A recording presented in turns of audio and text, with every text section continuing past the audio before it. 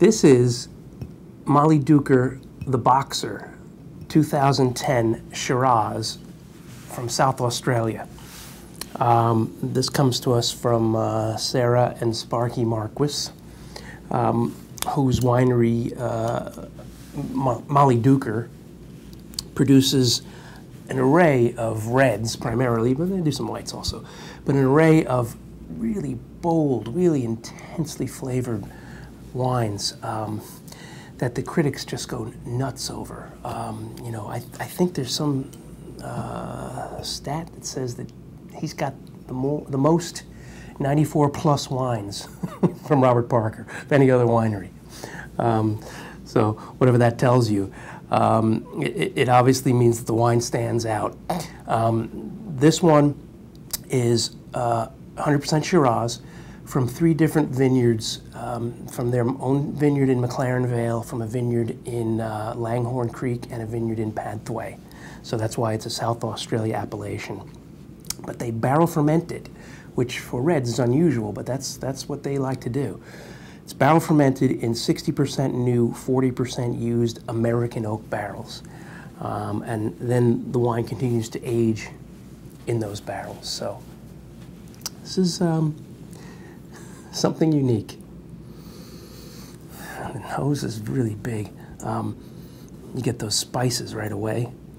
You get licorice, chocolate, yeah, but like a cinnamon spice.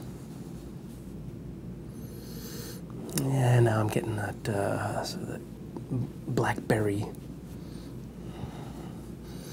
black cherry.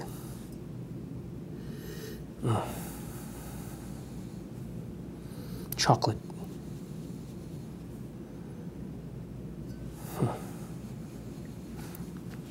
It's a really lively, earthy nose. Let's taste.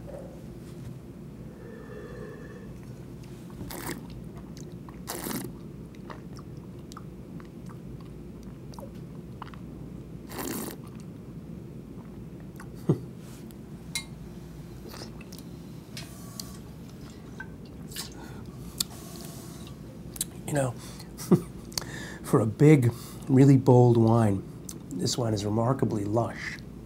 You know, it's funny, he has this thing called the Marquis fruit weight scale, where he determines the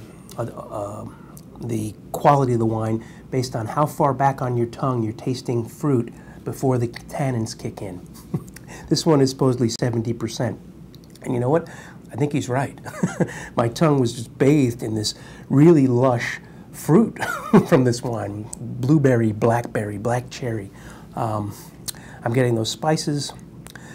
On the finish, I'm still getting the blueberry. I'm getting a little bit of licorice, dark chocolate. Nice and lingering. Enjoy.